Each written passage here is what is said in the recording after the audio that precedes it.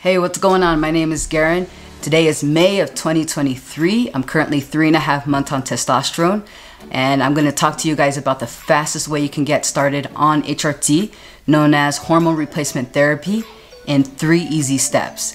This is specifically for testosterone. Quick disclaimer, I am not sponsored by the company that I'm about to share.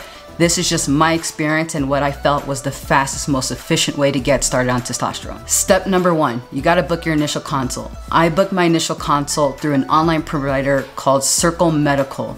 It was quick and easy, only 20 to 30 minute call to cover your general health, your family background health, the reason why you wanna get started on HRT, what is your goals, and then by the end of that call, if it's something you do wanna continue, you have to follow step number 2, which is getting your blood work done. When you get your blood work done, keep in mind it can take up to 7 days before that blood work is available to your provider. Follow step number 3, which is your follow-up call.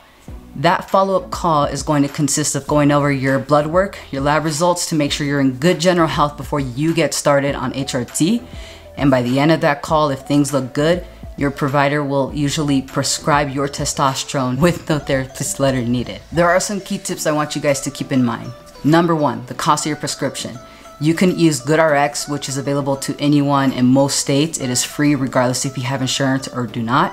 I find it really helpful because that saves you a good amount of money. I'm in the state of Colorado, and here it only costs about $15 for a month's supply of testosterone.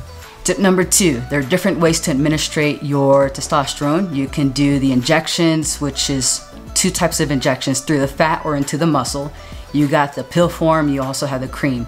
I personally decided to do the injections and doing it sub-Q, meaning through the fat. So it's a lot smaller needle than what you're gonna see when you go through the muscle. Tip number 3, when you start your testosterone, don't be surprised, it's going to be a lower dose. This is for health and safety reasons to make sure you don't have any negative side effects to your hormone treatment and moving forward as things progress, and as long as it's something that works out for your journey and your plan, usually you will see that dosage increase by 1 month, then by 2 months, and even by 3 months. So be patient with the dosage. Tip number 4, to continue your HRT, even though you went through your initial consult, it is going to be required that you see that provider again at 4 weeks, just so that way they know how you're doing, how your body's feeling, and then to also decide what you want to do. Do you want to continue? Do you want to increase the dosage? Do you feel good about the increase or even decrease, right? It all varies.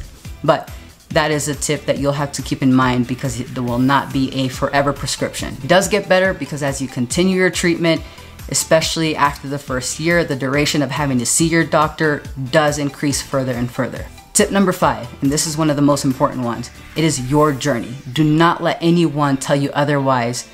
If you feel that this is for you, great, do it. If not, then don't. But there's also no commitment or obligation for you to have to continue even if you get started. So remember, it's your journey. Everyone's journey is unique. Keep it for you.